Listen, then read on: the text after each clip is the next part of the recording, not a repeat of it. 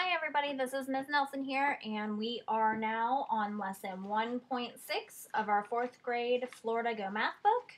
Lesson 1.6 is about adding whole numbers. So there's 3 things that we're going to do in this lesson. First of all, when we have a problem with whole numbers, we're going to learn how to first estimate that problem or estimate that answer, then find the real answer. And then after we learn those 2 things, we're going to learn what the commutative property is and the associative property is. So first off, talking about estimating. In order to estimate the answer to a problem, you need to know how to round. So we're going to first do the estimate to the side, and then we'll do the real answer. So when we estimate these types of problems, unless it specifically tells you differently, you're going to underline your biggest number and look next door to it in order to round. So next to my 7 is a 2. We already know if it's a 5 or higher, our 7 will go up. If it's a number that's smaller than 5, our 7 stays the same. So our 7 is going to stay the same here, and everything after it becomes a 0. I have 1, 2, 3, 4 numbers after it, so I'm going to have 4 zeros after my 7. 1, 2, 3, 4. So that 72,931 is rounded to 70,000. Now I also have to do that for my bottom number. So I'm going to look next to my 1. I have an 8. An 8 is bigger than a 5, so that 8 is going to make my 1 go up to a 2. After I move my 1 up to a 2, I change everything after it to a 0. So I have 1, 2, 3, 4 numbers after it, so I'm going to have 4 zeros after my 2. So that 18,563 is rounded to 20,000. Now I'm going to add these 2 numbers to find my estimate. Here's a trick. You already know all these are zeros. 0 plus 0 is 0. So really, all you have to do in this type of problem is add the 7 and the 2, which is a 9. So my estimate for this problem is going to be 90,000. So if my real answer is close to 90,000, I can be pretty confident that I got it correct. So I'm going to erase this stuff so that it can be out of our way so that we can now find the real answer to this problem. So we're going to add 72,931 plus 63.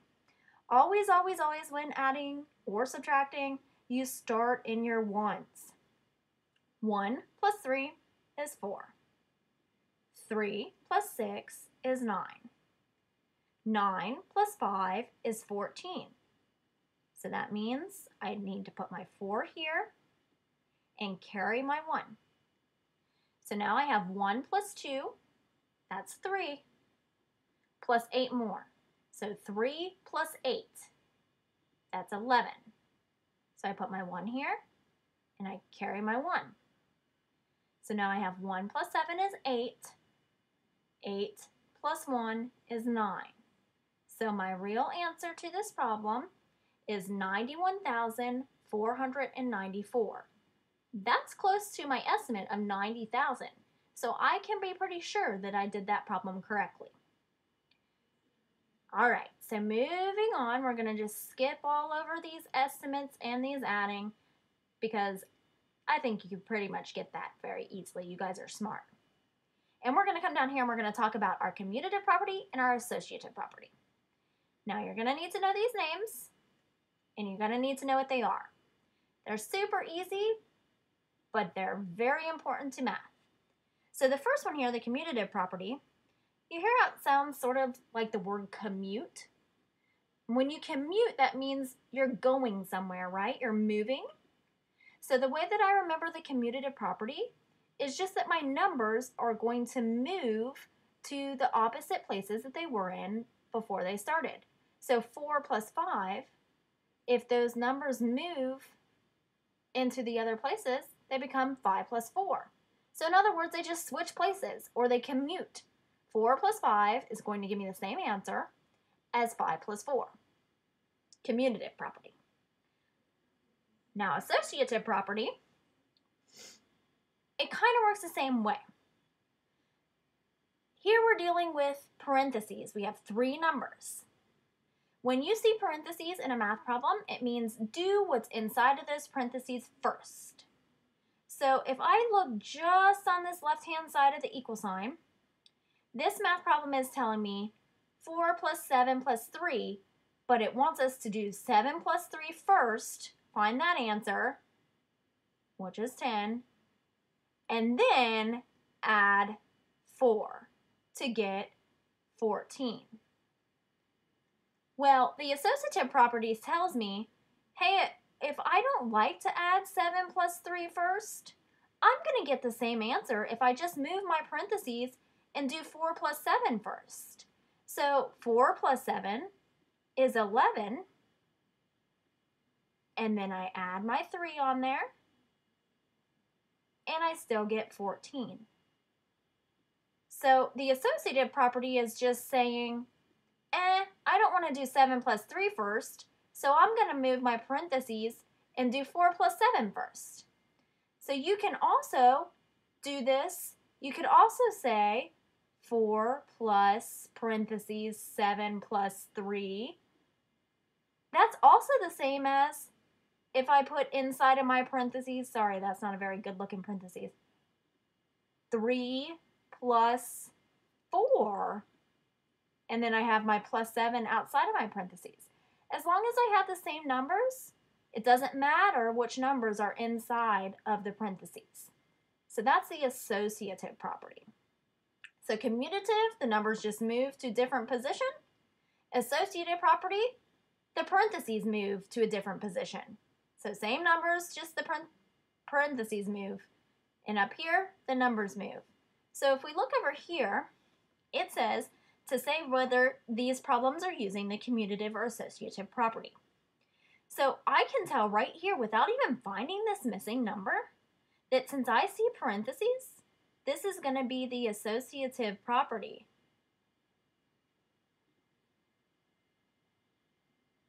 Now, I know that inside of my parentheses here, if I look if I look on the left-hand side of the equal sign, I see that it's using these 3 numbers, 4,580, 5,008, and 2,351. So over here, all I have to do is find the missing number out of those 3.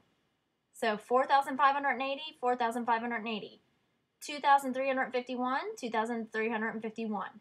So the one that's missing, this one, is what I'm going to have to write right here, 5,008. Okay. Now here, in this problem, I don't see any parentheses. I see one number plus one number, so 2 numbers, equals 1 number plus 1 number. That's the commutative property. So all they're doing, oops, that doesn't look very, you can't read that. What grade am I teaching? 4th grade or kindergarten or what? Okay, so over here, to find the missing number, I look over here where we have both numbers. I just write the one that's missing, which would be my 4,890. Man, this pen is not working well. All right, now down here, same thing. I just have 2 numbers, no parentheses, and these numbers look like they're just switching places. So that's the commutative property. I'm just going to shorten it there. And I know that I look on the side that has both numbers.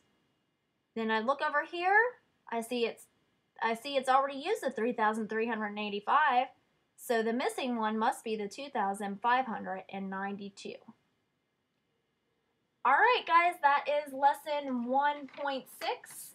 I hope you have learned how to add whole numbers, estimate whole numbers, and identify the commutative and associative property. If you have any more questions, just go ahead and leave me some comments. Thanks.